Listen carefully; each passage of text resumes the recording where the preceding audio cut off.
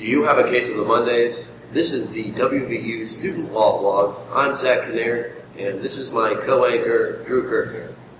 Now, we're a little bit scruffier than we usually are. We're growing out our beards, and it's for a very important cause that Drew will describe right now. Thanks, Zach. We're growing out our beards to raise awareness.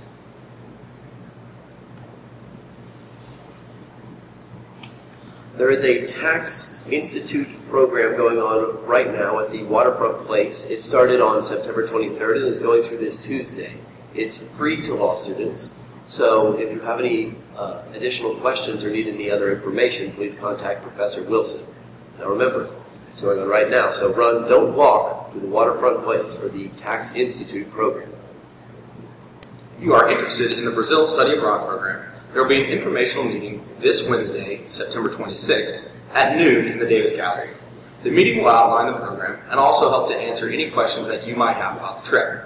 Although there's no word yet on whether Professor Cummings' world-famous belly dance will be included in this year's bargain.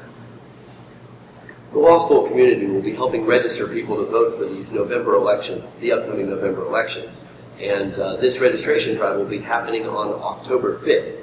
There is an informational meeting this Thursday, however, to help organize that registration drive. Once again, it will be taking place this Thursday in room 162 at noon. For any additional information, please contact David Estep or Michael Neeson-Sabat. The College of Law Walkers/Running Club is in full sprint.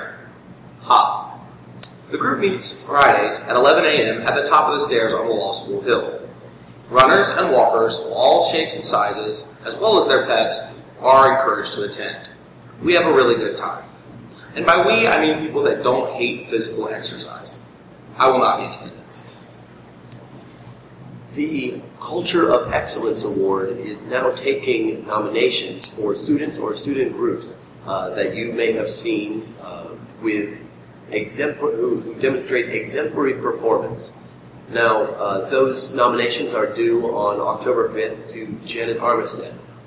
Drew and myself have never won this award, so for those of you watching, if you see any exemplary performance, please get your nominations in to Janet Armistead by October 5th. Thank you. As some of you may know, the Dean is hosting this week's tailgate for the West Virginia University Mountaineers as they take on the feisty Baylor Bear. Rawr! At the tailgate, there's sure to be good food, good fellowship, and a lot of fun. Possibly even some cornhole. Now, on the topic of cornhole, if any of you went to the Maryland tailgate, Drew and myself were the undisputed, undefeated champions of cornhole, and we plan on maintaining our title this next week. This is an open challenge to you, Dean McConnell. We challenge you to a game of cornhole, a game we will win. Come get your whooping.